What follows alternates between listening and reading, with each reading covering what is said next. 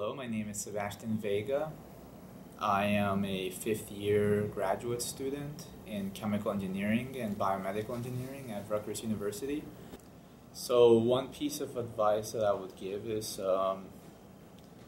don't take your classes for granted. If you would like to continue your education, do so, and don't let a paycheck or something like that get in the way of that. Okay, so my name is Cheryl Gamillion. I'm originally from South Carolina, and my doctoral work was completed at Clemson University.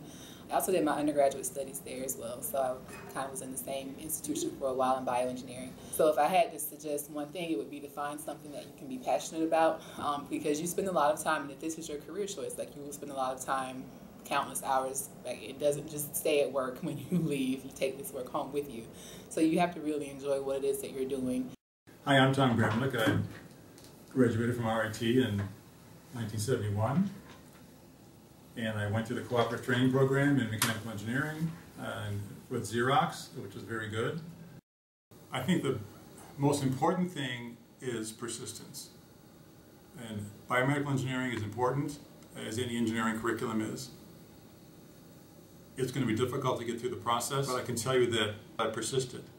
And it took a little more than 5 years, 5.5, but I made it to the end, and that's what's really important.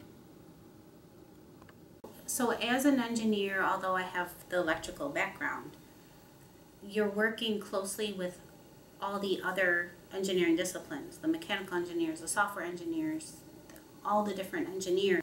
There are a lot of times when I'm given a project or given a problem that I have to solve that includes other types of engineering components. As an engineer, you're trained to solve problems, and you may have a background in one specific discipline, but that does not mean you're stuck in that discipline.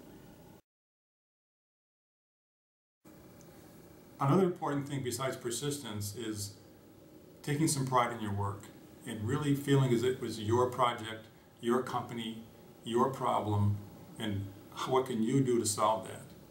And so the extra mile that you go to do it yourself or find someone to work with, your boss, other colleagues, to really get to the bottom of something and make a real significant improvement or a contribution is how you will stand out and become successful.